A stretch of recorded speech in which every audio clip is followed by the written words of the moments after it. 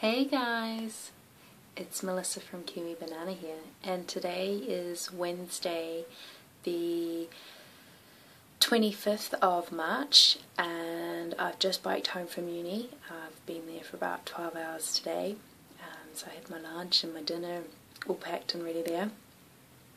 And I'm doing this video because today has been one of those really trippy days.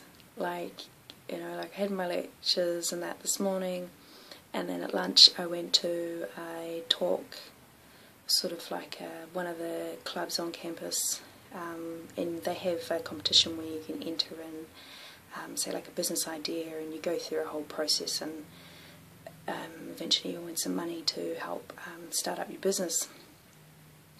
And there was a guy there who's like the young entrepreneur of the year for New Zealand. He came as a guest speaker, and when he was introducing himself, he said that he was from this little town that I'm from, like on the west coast, this really small town. I was like, whoa, this is bizarre. So I had a wee chat with him afterwards, about old principles and stuff like that. And then I had some more lectures in the afternoon, and I went to another talk in the evening. There's this China trip that I want to do at the end of the year, and this one was talking sort of about China and a little bit about the trip, and it was mostly based about doing business in China and also doing business here for Chinese people and things like that. And it turns out one of the people who was networking there that came as a guest speaker, he was from the west coast as well, and he was from another town that I'd lived there.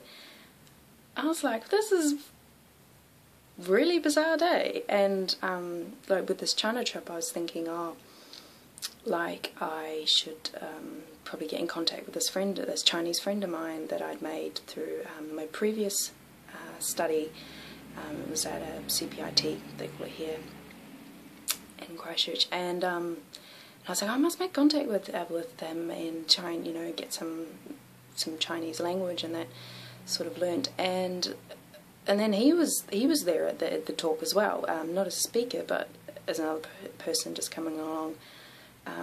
He now studies at the university as well, but I hadn't seen him in ages, and I was like, whoa, and I went to the talk at lunch because it was in regards to, if I had a social enterprise idea for the community gardens that I'm involved in, like maybe I should, is there something I should venture into? And the reason I went to the evening one obviously was for sort of the China trip, and also I have, a little bit of eco-tourism ideas and that. So I'm like, today has been a really bizarre day. Like these people that it's like they've made themselves known, or just come into my little day, like, and it's like, it's the world sending me these messages. I'm like, how do you interpret them? Like, I'm like, should I go with this like social enterprise idea that I've got, for the garden, or should I do like this eco-tourism idea, or should I like merge them both, or like, and maybe I should start learning more Chinese? And I'm like, the world it's a really bizarre place, and today's been quite trippy, and I don't think I've really talked topic like this before, but I thought I would share it with you anyway, because I do believe in the law of attraction, and it's something that I don't necessarily would say I practice it, or that I guess it probably is a practice, it could be a practice, but I do kind of believe, like, I don't want to dwell on negative things too much. If I find myself dwelling on it, I'm like, oh, stop it, Melissa. If you do that, then you'll bring it into your life, or you'll exacerbate, you'll make it bigger than what it really is.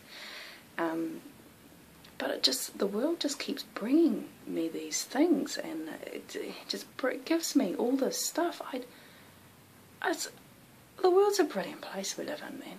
It really is.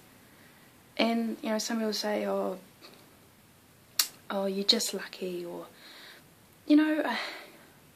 yeah, I'm lucky I was born in New Zealand. It's a blimmin' beautiful place. I don't come from any privileged background. I mean, yeah, I'm bloody lucky and bloody happy that, you know, that we have a social welfare system here, because I don't know what we would have done when I was a child. We literally lived off social welfare for a lot of my childhood. You know, I don't come from anything that privileged. I mean, I'm really happy that I haven't been brought up in a third world country.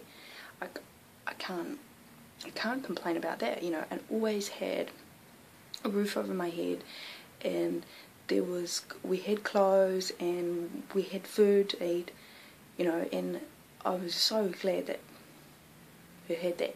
I think I'm going a little bit off traffic. Topic, get back on this. But anyway, you know, like, people say, oh, you're lucky, blah, blah.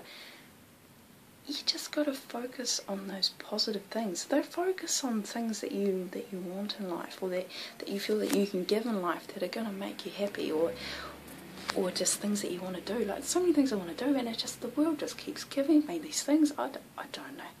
I don't know how to say no. It's amazing. Oh, today is just, I don't know. The world's amazing. So I guess this is a little bit of another side to me, and there's obviously a few things I've just touched on over what I've just spilled onto you about. Maybe, you know, I should do some more videos about the particular topics. There's definitely one topic I want to go into, obviously. You know, I'm a high carb vegan, and there's going to be times where my morals are really going to be tested, and I will do a video in the future. I want to explain about why I still want to keep on studying, why I would like to venture into the corporate world, because there is reasons behind why I still want to do these things, and that I don't want to quit them or go completely on a different route. And I think it's important that there is this little high carb vegan sort of just sneaking around the world, getting in all these different industries, and just, you know, just working our little magic. But I'll do a video of that in the future. Anyway, I better stop talking. It's been about 8 minutes now. I hope you've done something that makes you happy today. See ya!